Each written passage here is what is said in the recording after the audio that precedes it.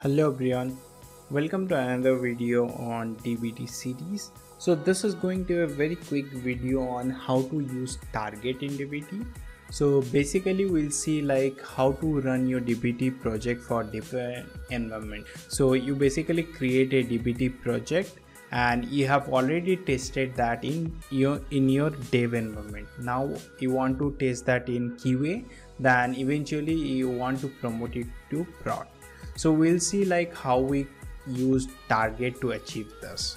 So let's get started. So once you run dbt run, you get like you just connect to your data warehouse and you just run your query.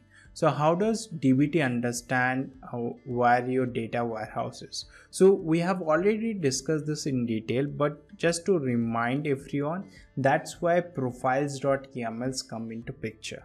And this is where you defined what the output for this dbt project should look like.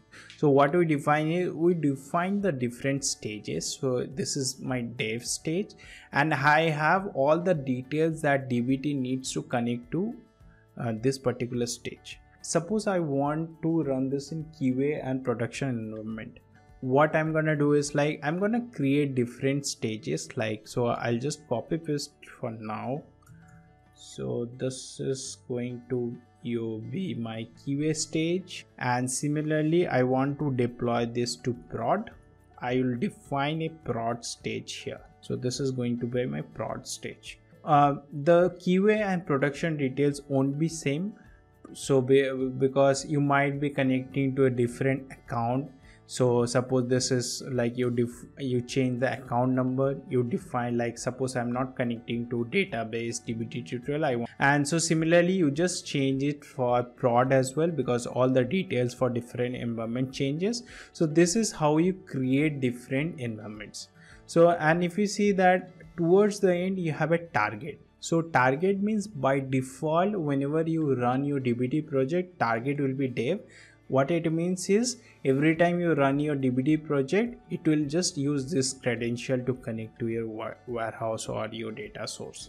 Now let's see how to override this. Once you do this dbt run, so by default if you don't pass anything, by default it takes like target equal to dev. To override this, all you have to do is like you have to just pass like target QA. Okay, similarly if you have prod, if you are running from prod, all you have to do is you have to just define this as prod.